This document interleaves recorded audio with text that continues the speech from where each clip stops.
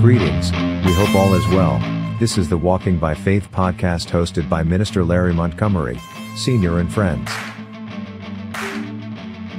Genesis 1:1, KJV, states, "In the beginning was the Word, and the Word was with God, and the Word was God."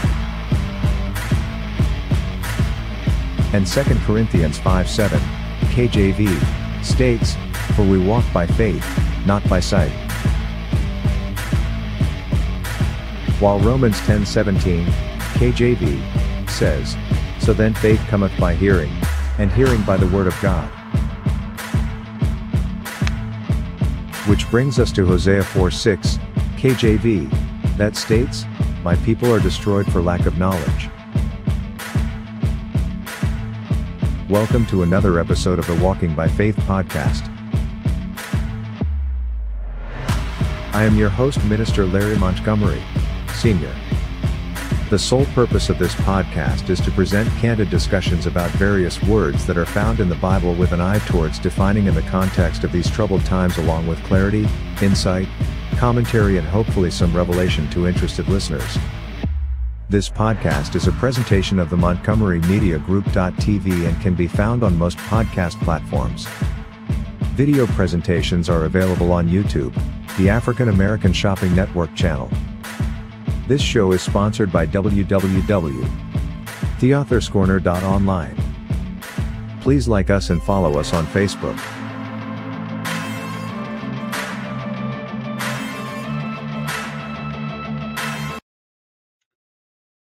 Hello, and we're back. Thank God. This week, we want to talk about how to start and maintain a relationship with God. I mean, I'm sure everybody's saying, "Oh, wow, that is something that is a mystery," and never thought about. There's actually a process in how to start and maintain a relationship with God. And so it just,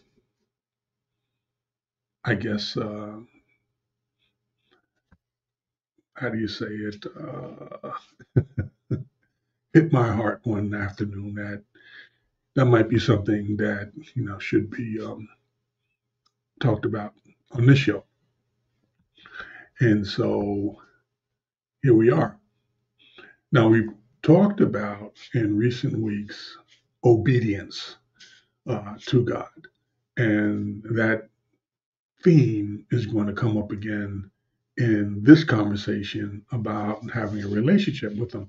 But we have to keep in mind, which is probably mind-boggling, that God is God. I mean, man, really, whatever words we put together cannot encompass who God is and all those things we need to understand who God is. We, as human beings, have to really have faith, because unless God is explaining it to you, okay, someone else is interpreting that understanding and explaining it to you. So in order to fully understand the magnitude of what we face here, man can go on and talk about, oh, we came from the fish, we came from, the monkeys, we came from, space, whatever. Man don't know. Because any man that got here first is not here to explain how they got here.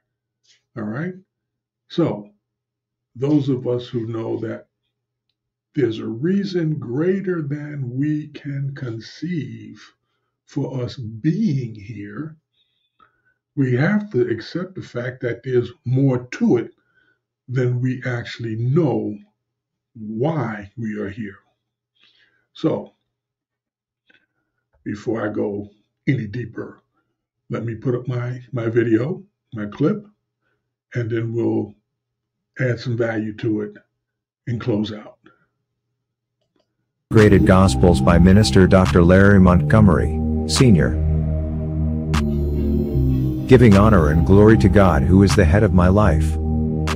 I humbly announce the publishing of a God-led reminder of His Bible, specifically the 4 Gospels written by Apostle Matthew, Apostle Mark, Apostle Luke, and Apostle John. No, this is not a reboot or an update, but it is a study guide for those looking for further understanding of God's time on earth. This is a first-of-its-kind effort to provide both committed Christians and prospective followers with a concise overview of the 4 Gospels found in the King James Version of the Bible. This effort was created to aid in the reading of the 4 Gospels at the same time, for a 360-degree understanding of key events during our Lord Jesus Christ, time with man here on earth, as compiled by Minister Dr. Larry Montgomery, Sr. Dr. Montgomery cautions you that there may also be 1 or 2 points of information that could be eye-opening and inspire further research for the curious reader, but know that he had no intention of confusing or detracting from what God had intended His believers to know about the events breathed in His Word and written in His Bible. In this resource you will find an integrated comparative discussion of 8 specific events or chapters in Jesus' journey on earth as presented in the King James Version of the Bible. The list of events include the story of the birth of Jesus, the story of John the Baptist, the parables Jesus spoke, the miracles He performed, His experience with the Apostle Judas, His accusers, His crucifixion, and His resurrection. This book provides a combined timeline of 8 events as presented in the 4 Gospels.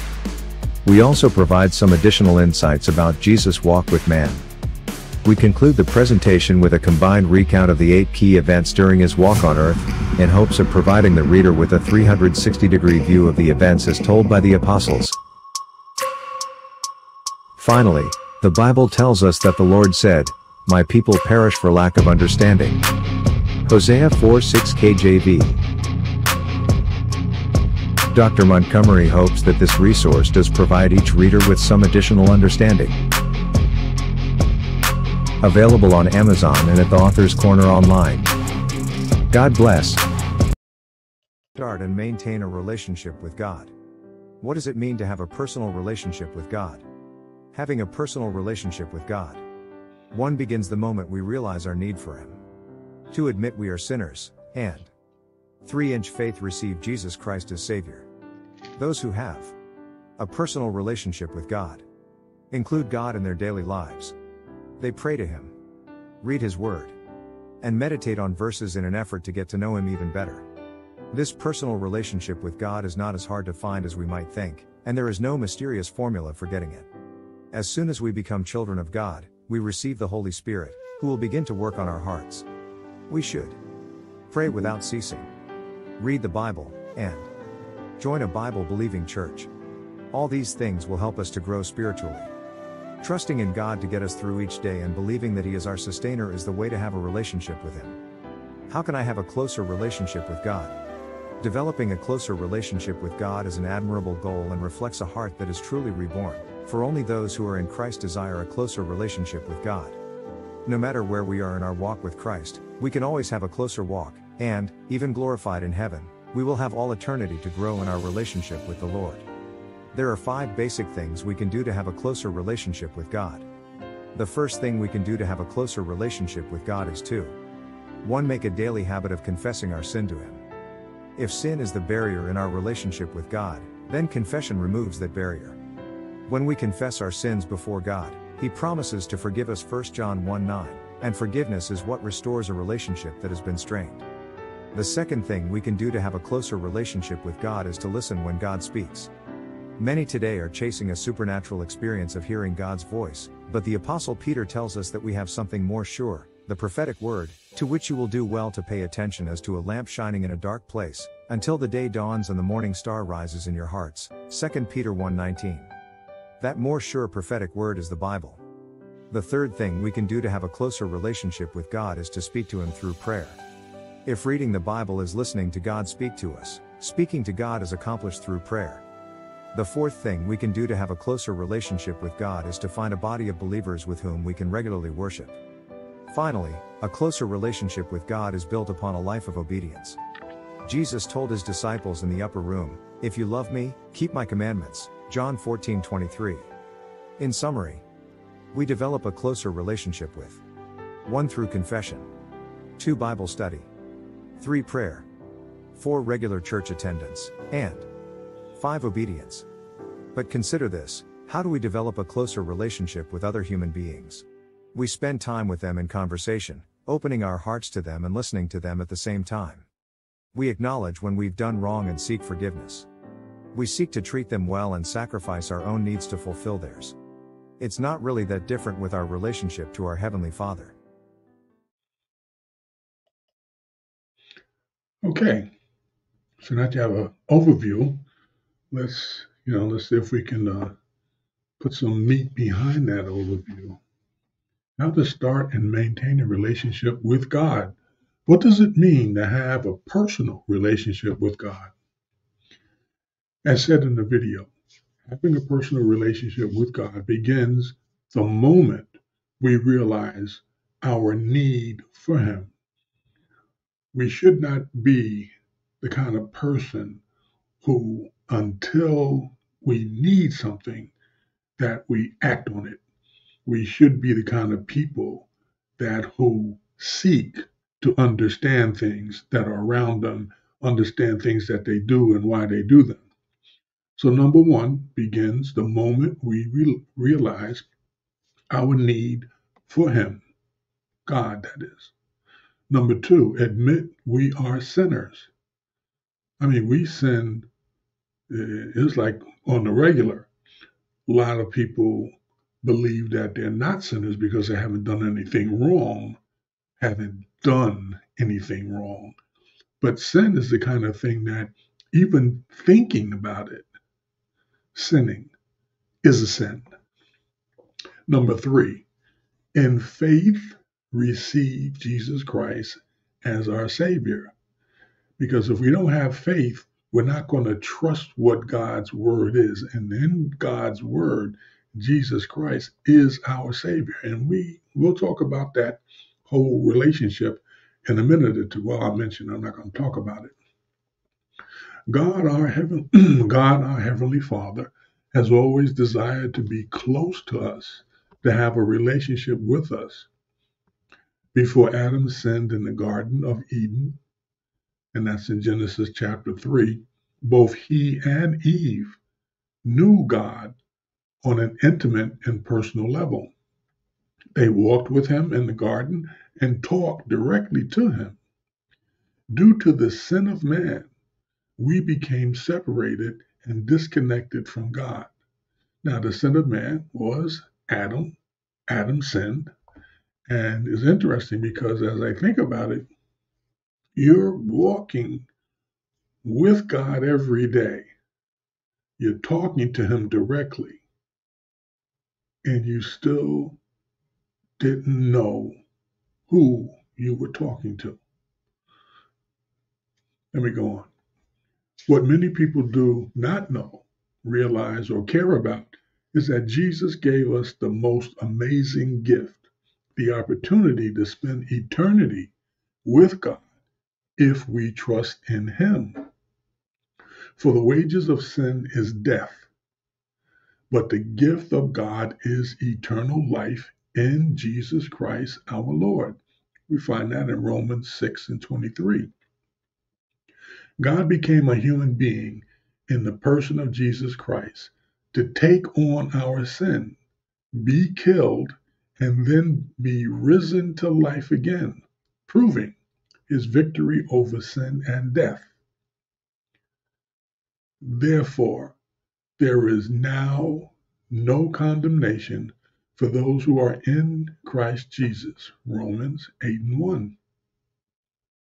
If we accept this gift, we have become acceptable to God and can have a relationship with him. Those who have a personal relationship with God include God in their daily lives. They pray to him.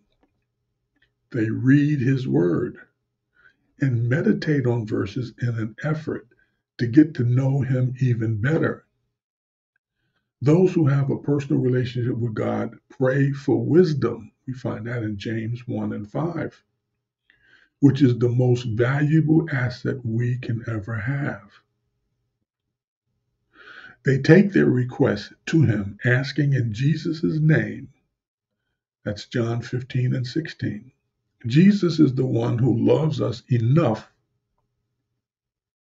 to give his life for us. And he is the one who bridged the gap between us and God.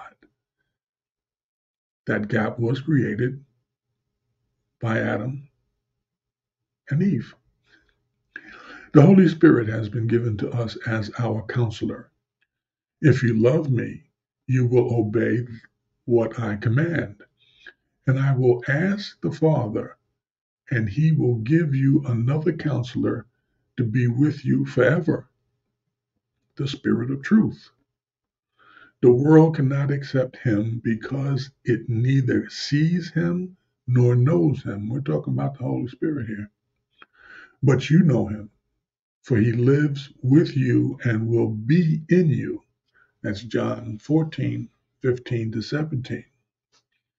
Jesus said this before he died. And after he died, the Holy Spirit became available to all who earnestly seek to receive him. He is the one who lives in the hearts of believers and never leaves.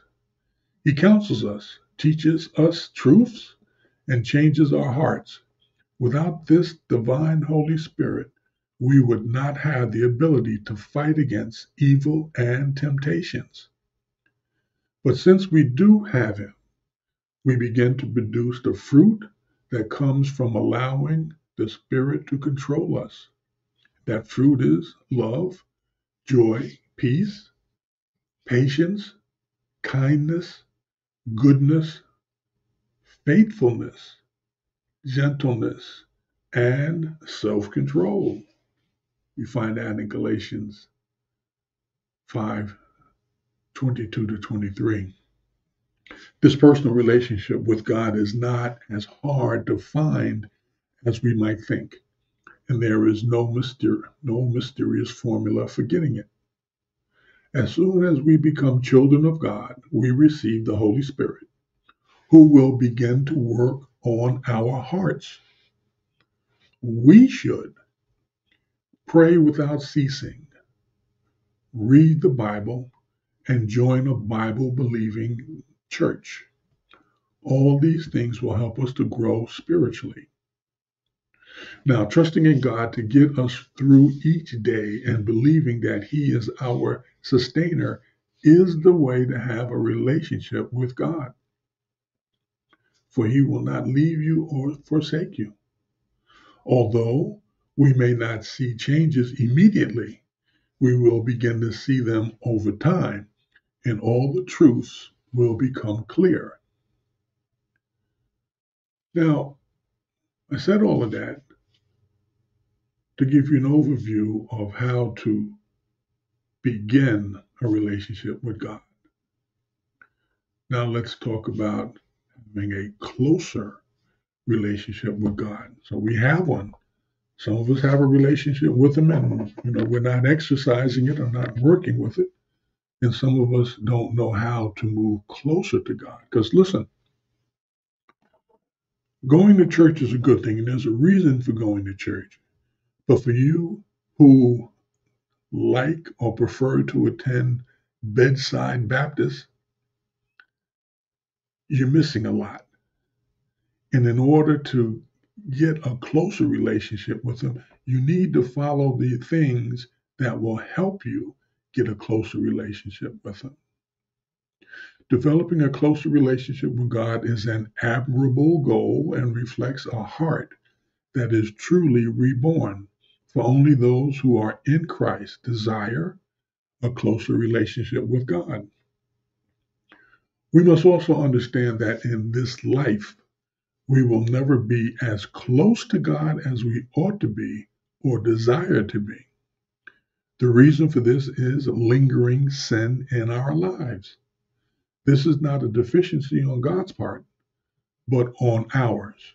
Our sin remains a barrier to the full and complete fellowship with God, which will be realized once we're in glory. Even the Apostle Paul, who had about as close a relationship as one could probably have with God in this life, still longed for a closer relationship. I quote, "Indeed, I count everything as loss because of the surpassing worth of knowing Christ Jesus my Lord.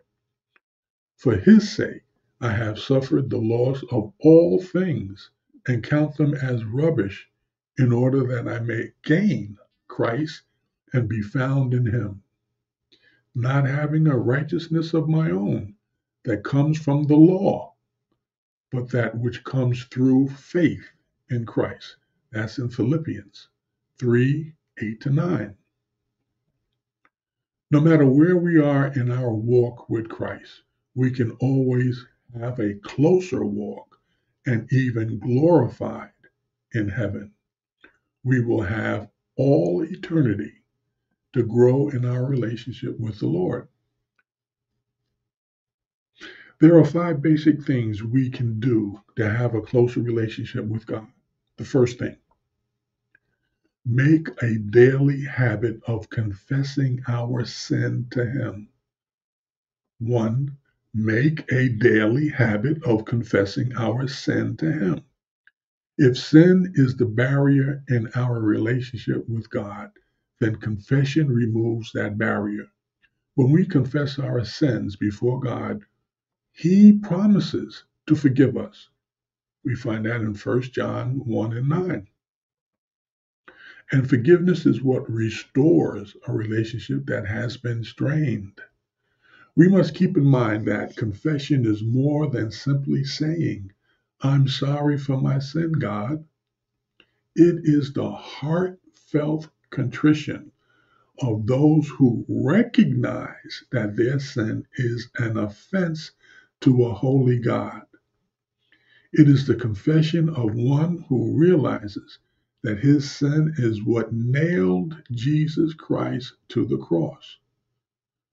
It is the cry of the publican in Luke 18, who said, "God, be merciful to me, a sinner." As King David wrote, the sacrifices of God are a broken spirit, a broken and contrite heart.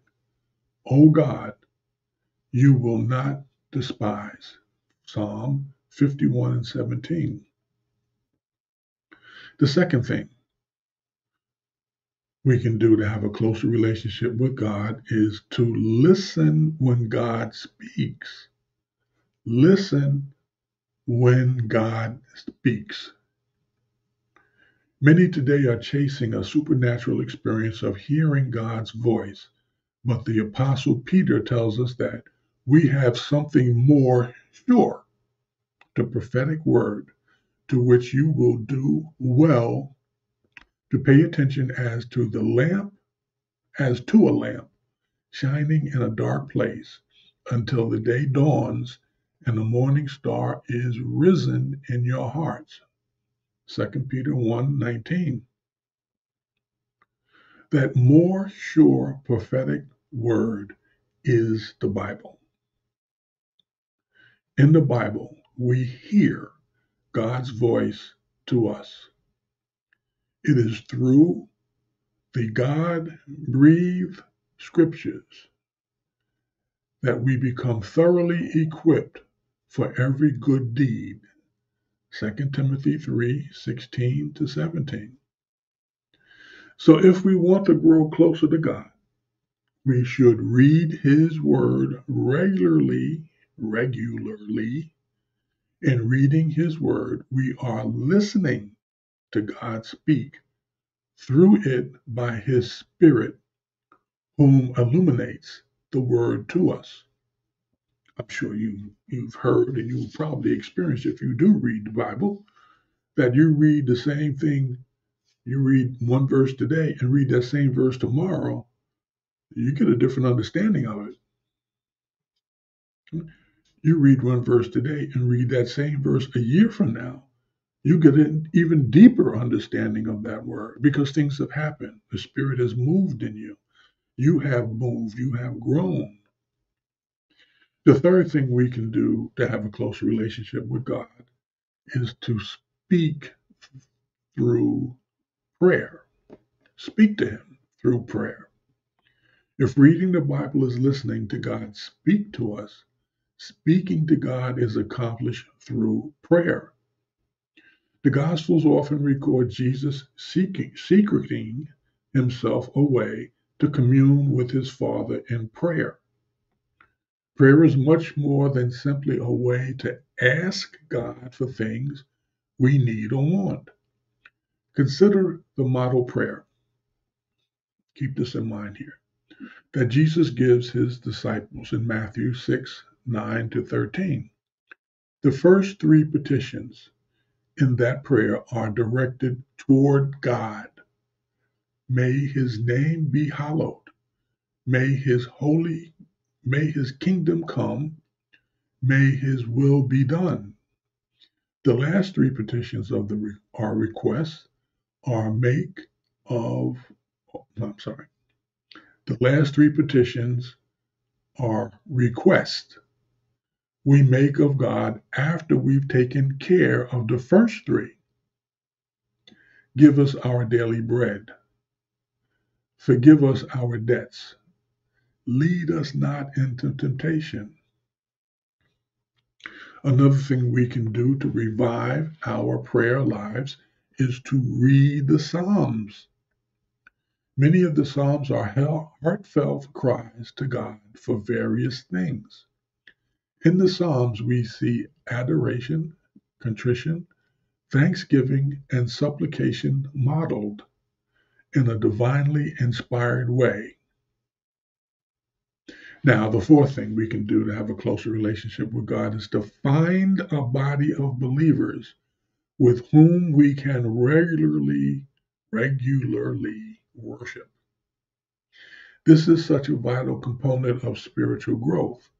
Too often we approach church with a "what can I get out of it" mentality. We seldom take the time to prepare our hearts and minds to worship. Again, the Psalms show us many calls from God to his people to come and worship the Lord. For example, Psalm 95, 1-2. God invites us, commands us to come into his presence for worship. How can we, his people, fail to respond? Not only does regular church attendance give us an opportunity to come before the Lord's presence in worship, but it also gives us an opportunity to fellowship with the Lord's people. As we come into the house of the Lord in worship and fellowship with his people, we can't help but grow closer to the Lord as a result. Finally, a closer relationship with God is built upon a life of obedience. We've discussed that for almost a month. Jesus told his disciples in the upper room, "If you love me, keep my commandments." John 14:23. James tells us that as we submit ourselves to God through obedience, resist the devil, and draw near to God, he will draw near to us. James 4:7-8. Paul tells us in Romans that our obedience is our living sacrifice of thanksgiving to God. Romans 12:1. We must keep in mind that all biblical exhortations to obedience are presented as our response to the grace of God we receive in salvation. We don't earn salvation through our obedience. Rather, it is the way we show our love and gratitude toward God. So, 1, to get a closer relationship with God, we confess our sins. regularly. We study the Bible. We pray. And we regularly attend church. And finally, we hold ourselves obedient to his word and the commands that he has given us to show that we are his. We can develop a closer relationship with God. It seems rather simple, if not simplistic. But consider this. How do we develop a closer relationship with other human beings?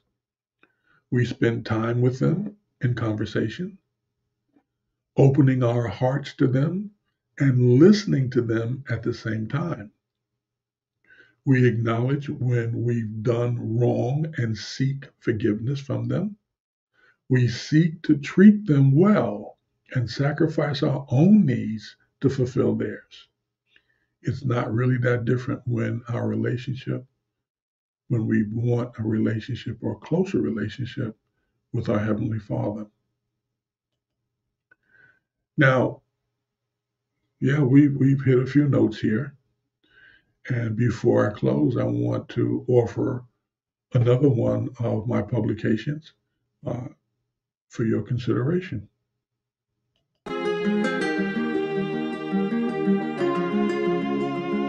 Announcing the release of the Christian Bible Study Guide entitled, The Holy Spirit, Giver of Spiritual Gifts and Spiritual Fruit, by Minister Dr. Larry Montgomery, Sr.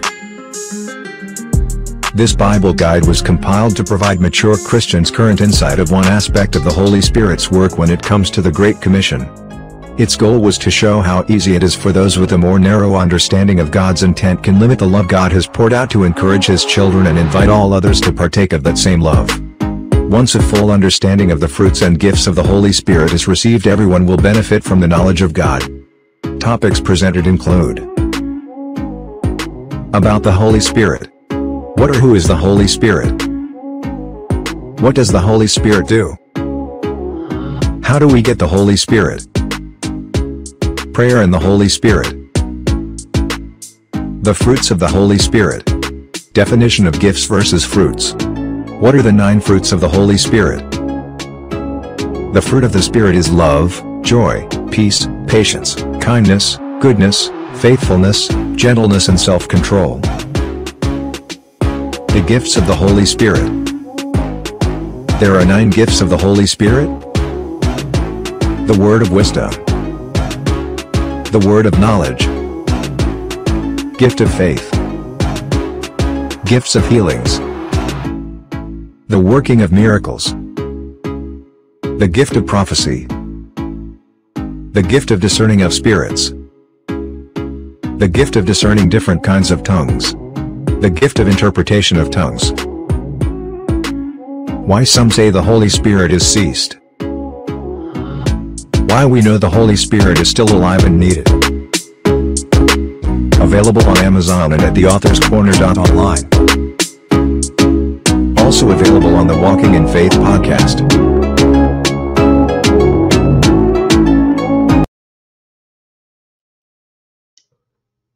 Now, I want to thank you again and hope that I was able to share something of interest to you, something that may have enlightened you or confirmed some things that you've already known or felt in your heart.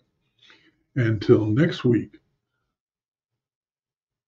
God willing, I'll see you then. Thanks be to God.